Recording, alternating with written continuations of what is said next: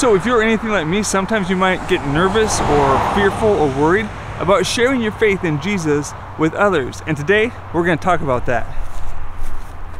Also, I bet you 2 nickels that you can't guess where I am.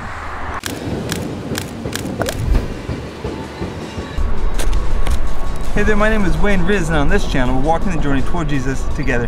If you think you know where I am, go ahead and leave me a comment, and get this, if you guess right, I will give you as a prize a virtual high five.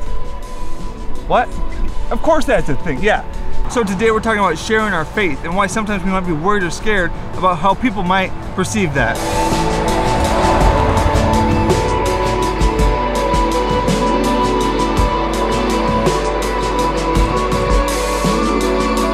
So I am where I am right now because of a Glencoe High School leadership retreat. I have a chance to be a chaperone. My daughter is going to be a freshman at Glencoe High School. She's on the leadership team, leadership class.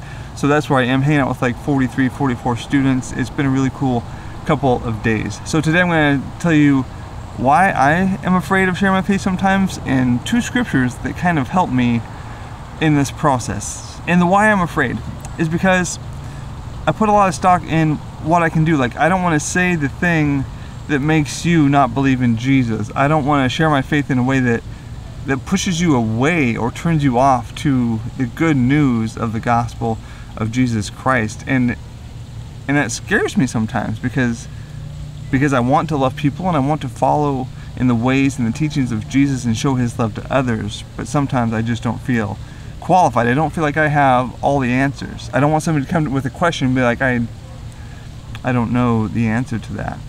So that's why it scares me. There inside right now, I gotta get in. I'm running sound and being an adult and having a good time. But tomorrow morning when I get up, we'll talk about 2 scriptures that help me in this thinking about sharing my faith with others.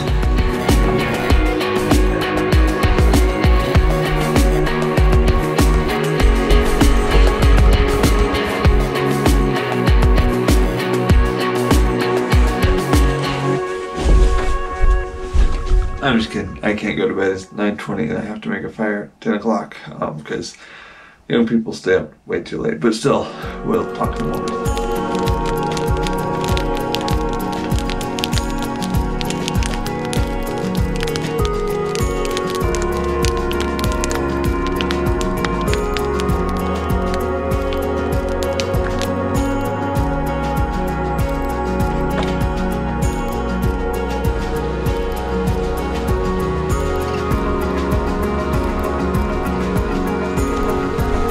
Well, good morning. It's before breakfast and I'm awake. I'm ready to go. So if we're relying on our own power, then sharing the gospel can be scary. Let's talk about the first scripture that can help us when we look at this. In 1 Corinthians 1 and 2, Paul is talking about how when he presents the gospel, he's not relying on human wisdom, and that he uses very plain language. 1 Corinthians chapter 2 and verse 5 says this, "I did this so that you would not trust in human wisdom, but in the power of God." So when we share our faith, when we share about the good news of the gospel of Jesus Christ, we're not responsible for the results.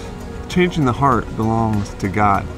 So we study and we know the gospel as well as we can. We share that with others. And I have even gooder news in my second scripture that I'll share, but I'm gonna wait till after breakfast because I smell like sweat and campfire, so I feel like I should clean myself up before we talk any further. So we'll see you after breakfast.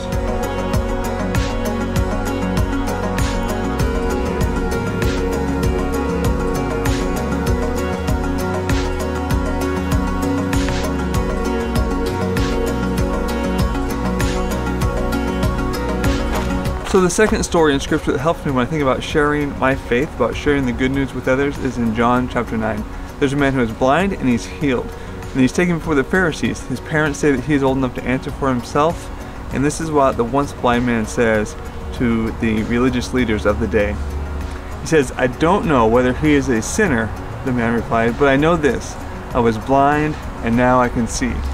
So the blind man didn't have all the answers. These men were the religious leaders, but he knew what Jesus had done for him. I think we should study the Bible. I think we should know why we believe what we believe. But if we can share the stories of what God has done in our lives, that can share the good news with others. Thank you guys so much for checking out the video this week. I hope you have a great week. Did you leave me a comment and let me know where you think I was? Because I'm at Canby Grove Camp is where I am. Hopefully you figured that out. Have a great week as we walk the journey toward Jesus together. Peace out. Trout. Also, I feel like I could just take a nap right here on the concrete.